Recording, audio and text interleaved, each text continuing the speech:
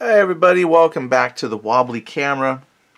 I wanted to share with you my latest I've been playing, and I'm thinking about maybe getting and doing a playthrough for you. I didn't want to flip it upside down, but getting the long road to the table. This is the latest from Flying Pig Games and Mark Walker.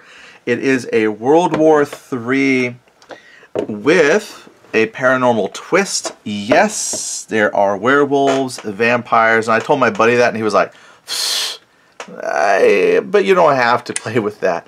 I think it's an interesting element. It's an option. I think it's great. They got them. So just to get that elephant out of the room.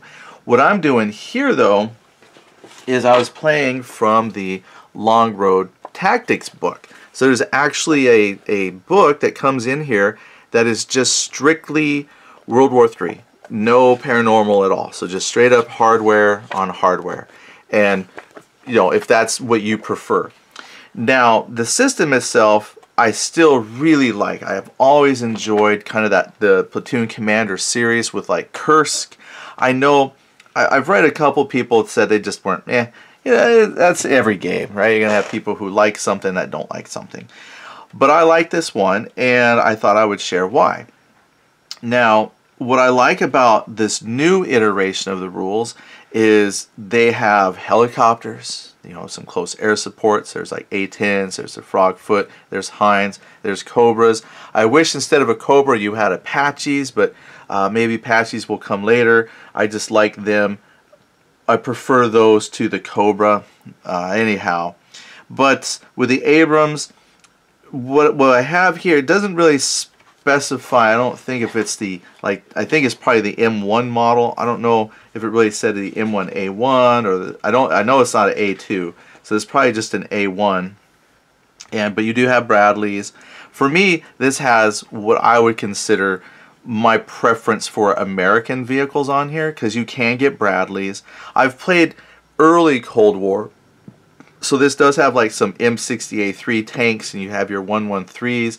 It's just that for me, I prefer maybe a few years later into the Cold War because I like the Abrams tanks. And then over, excuse me, with the Soviet side, you've got T-80s. There's some, I think, T-72s, T-64s. So you have kind of a wide selection of armor there as well.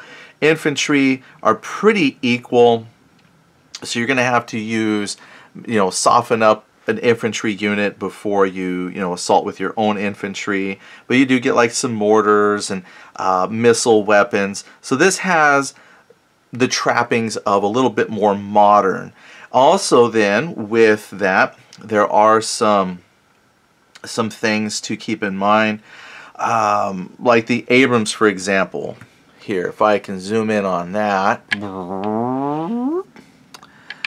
The Abrams tanks have advanced targeting, so they have this A, which reduces some of the penalties for certain shooting instances, like long range. Instead of having a 2-column shift penalty for long range, you get like a 1, and then it helps with, like, if you shoot on the move.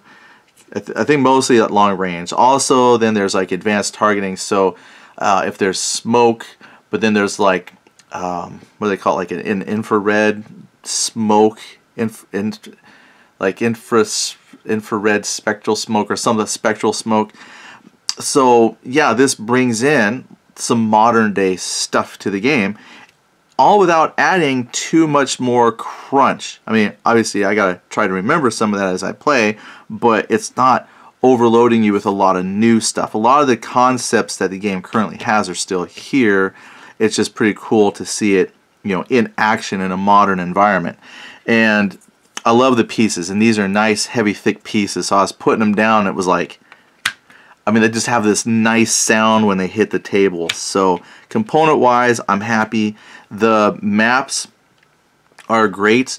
I got 2 maps laid out here on the table. I think the artwork is almost exactly the same style of artwork that the Kursk has.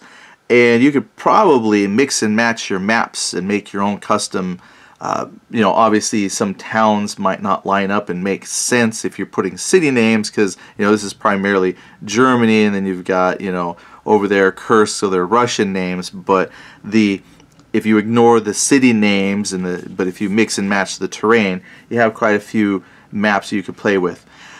Combat, so just to go over a couple things that I still think are really good. I've played Nations at War. That was another Mark Walker design, and then that was in his World at War. So he's done a lot of land-based and then kind of World War II themed games with like the World at War. It's under new ownership now, and it's a lot of changes and things have come to the game. But like originally, from what I used to play, there were a lot of numbers on the counters. The counters still on that have a lot of numbers. And what was interesting is, you know, there were folks who said, well, there's just too much information on your counter, because to shoot had 3 numbers. There's like, you know, the hit number, the range, and like the firepower. I can't remember it off the top of my head, but then you had that for like the AP value, HE value, and then you had like your defense, which was a couple of numbers. So it was just like there's a lot of information on the counters. Here we still have quite a bit of information on the counter, so you don't need like separate data cards. But one thing that's helped to condense that a little bit is these color blocks. So the red background, yellow background, that all has meaning on the combat chart. So this will tell you the range. And then based on the range, if it's short range, normal range, or long range, there will be some modifiers to what column you ultimately roll on. So that complexity is still there, but not as many numbers on the counter, which is, you know, I'm okay with. It's fine. Makes it easier to read. I guess if you have a big enough counter, you can put all the numbers you want. And then just trying to remember, there's some other icons on here, like if there's a little missile, that's a missile unit. And then my memory is poor, so I already forgot what the yellow border around your, I think this means that the yellow border means you can, oh, it's right here. Yeah, it can count as AP against armor vehicles or high explosive against, because the basic M113 has like that 50 caliber Browning, so you could use that against lightly armored vehicles like other APCs, or you could use it as the high explosive factor against like infantry. And then there was this rifle over the movement means that can carry troops. Let's see, or it was either that or the troops can fire from it. Yeah, oh, it carries a recon combatant. I'm trying to think, looking here to see if there was some other new iconography that kind of goes on. The missile one, like, you know, it's a missile unit, so subject to running low on missiles when shooting. So like I said, there's a few more concepts in here that just kind of make sense. But the combat is still, I still like the combat. So if we're taking a look here at the tanks. Now what's interesting is in this scenario, like a lot of them, there's a lot more Soviets than there are, you know, the Allied units, if you will, Americans. But this is the part that is always fun to talk about with other people, is how much more advanced were Americans and allies over the Soviet counterparts. I've always grown up with the impression that the American stuff was virtually invulnerable, could never be destroyed kind of a feeling, and that the Soviet stuff was that quantity was a quality of its own because it wasn't as well engineered or strong or deadly as, you know, the Allied counterparts, so less technology, and so they could blow up in large numbers. How true is that really? Because again, if you look at, say, like Desert Storm, it kind of feels that way. But then people would say, well, those were antiquated tanks. They weren't with well-trained Russian troops. And so it's hard to say if we'll ever know for sure how good American, like Allied versus, you know, Axis, if you want to call it that, equipment would be, or NATO versus Warsaw Pact. But here, this game still has that feeling of, even though you're outnumbered, your technology and the tanks especially will help give you that advantage. And that's modeled here by looking at the Abrams and a T-80, for example. So with the Abrams, we do have a firepower of 14. They also have a little -1 subscript number. That might be a little hard to see. That means when I'm rolling a die 10 for combat effects, I get to subtract 1 from the roll. So that's pretty good, because you want that. You want a low roll. Then the T-80 has a 12 firepower. You can also see the different colors and backgrounds. So the Abrams can shoot a little bit further, has advanced targeting to offset some penalties for shooting, like long-range shooting, for example. And the T-80 does not have that advanced optics.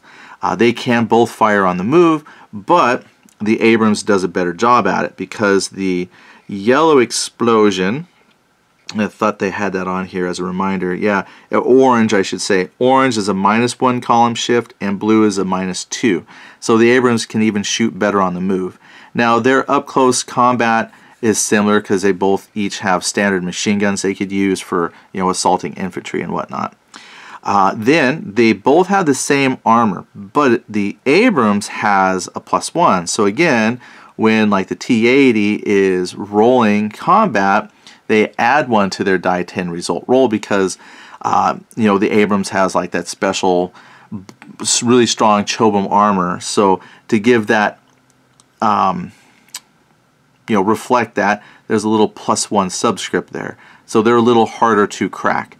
So the Abrams here is really built strong, and it plays out on the table like that, because when you look at the ranges are almost doubled over the T-80. So the T-80, being orange, has a short range of 2 hexes, normal range out to 5, long range out to 10. Whereas the red for the Abrams, its short range is 4, that's double. Normal is 8, not quite double. And then long range is 16. Again, not quite double, but when you're playing on this space, being able to shoot out to 16 hexes is quite far. Like, I can't show you 16 hexes here, but 16 to 10 is quite a bit of difference.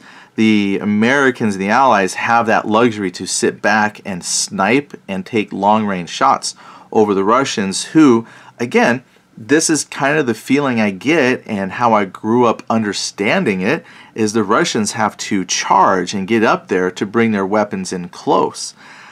And this, again, is reflected here. And then just shooting. Like, for example, if we're at, say, 10 hexes, that's long range for both. Well, the long range penalty is a -2 column shift to the left. This lower number here is potentially less damage.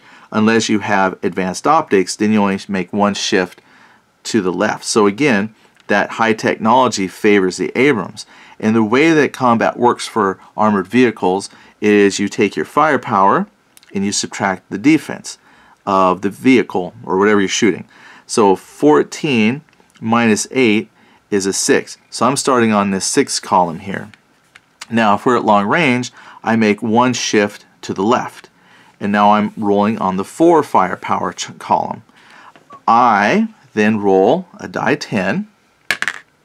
Oh, that's a bad roll.